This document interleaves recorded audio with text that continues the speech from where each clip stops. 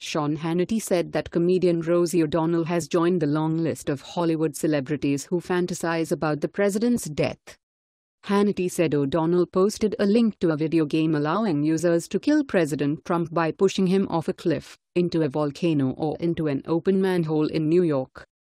"She's rooting for violence against the President of the United States," Hannity said.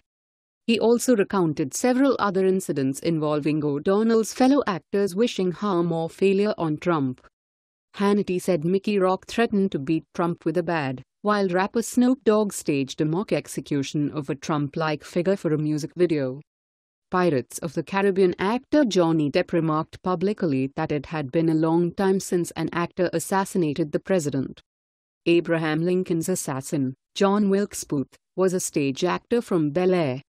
Hannity said O'Donnell, Rourke and all the rest he mentioned in his monologue are normalizing violence against the administration. Let's make this go viral. Share this on Facebook and Twitter and let us know what else you think. And don't forget to help support us by subscribing and joining us on Patreon by clicking on our Patreon link in the description box down below. Don't forget to check out our all-new website with much more content than on this YouTube channel.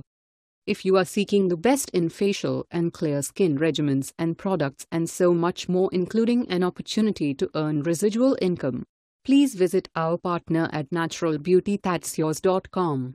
The link is in the description box below. Let the world know your thoughts on this story. Fox News Insider helped contribute to this report. Thanks for watching and goodbye from all of us here.